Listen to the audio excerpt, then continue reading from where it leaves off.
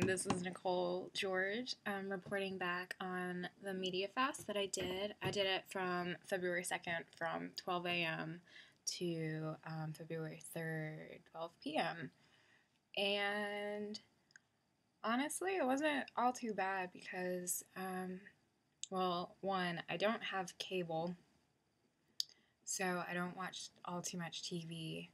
And then, secondly, I was actually out of town. I went to Greensboro, and so most of the people that I text, I was actually with them. So it made things a lot easier.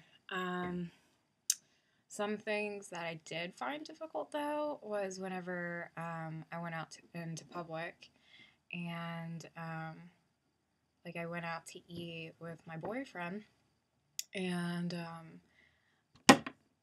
it was like a pretty narrow restaurant, so on both sides, because we were facing each other obviously, and there was a TV like right ahead and a TV right behind me, so he was watching the TV in front of him, and the TV right in front of me had an Asian soap opera playing, so it looked really interesting from whenever I glanced at it, and I was like, damn it, I really want to be watching this. But,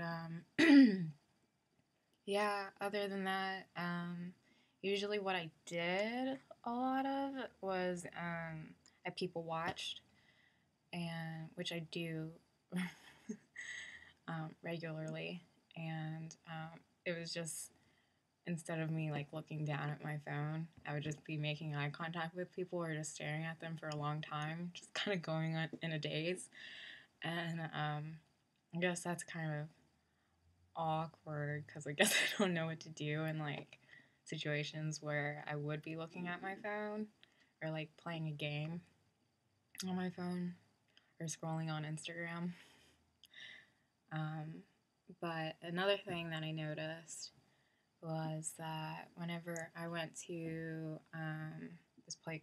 this place called Jake's Billiards, and there's TVs everywhere, and we were sitting at the bar, and so they're like staring right down at us. So I was really tempted to just be like staring up at it, but instead I just like looked at all the drinks behind the bar, like, oh, I like that bottle. That bottle's really pretty. Or I looked at, oh, would you look at that? Interesting. um, but I would like look at the taps and stuff. Like for Sweetwater, they have a huge fish on their tap. So I guess that would be, yeah, that's where my focus went to.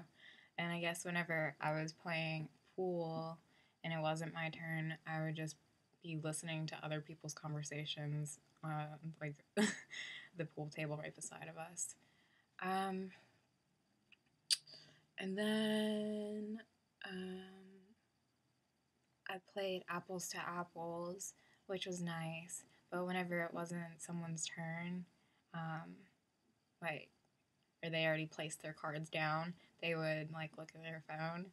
So I was really tempted to do that whenever I was like bored and waiting because it was a really long game. So I noticed that. I noticed a lot of people getting on their phones and like how much they're like, oh, yep, okay.